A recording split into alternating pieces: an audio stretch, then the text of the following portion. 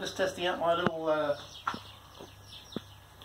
die dimple tool, made up out of a threadless fork bearing cone. Welded a little piece of steel and metal just to make it the right size for the bolt.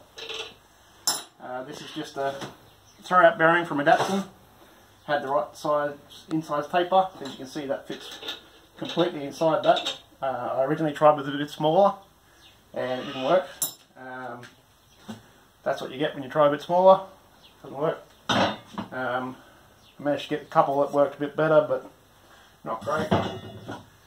Then I made it bigger and this happened, which is pretty good. Tried it on thinner steel. It also works alright. Harder to weld the thin stuff though. That's a bit of Datsun panel, so it's 0.8 of a mil, so that's alright. So now I'm just making a big strap. Already done a few. I figured I'd show you what I do.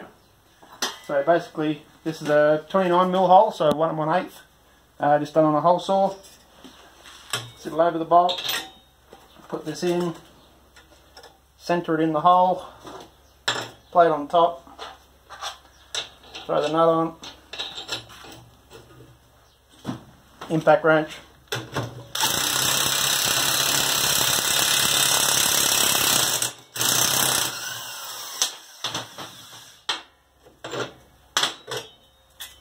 And there's that.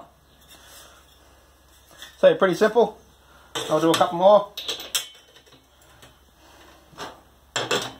I have found you have to lubricate the bottom of the nut occasionally. This nut's already starting to mushroom from it.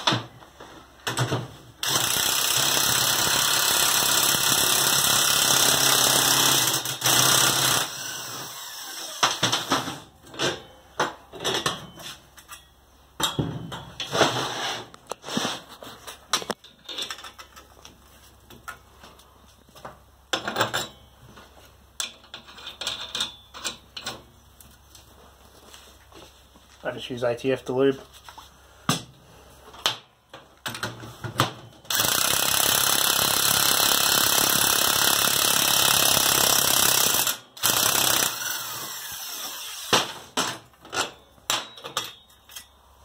And there you go.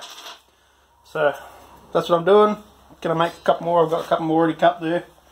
And that'll be part of the frame for the bike. Cool.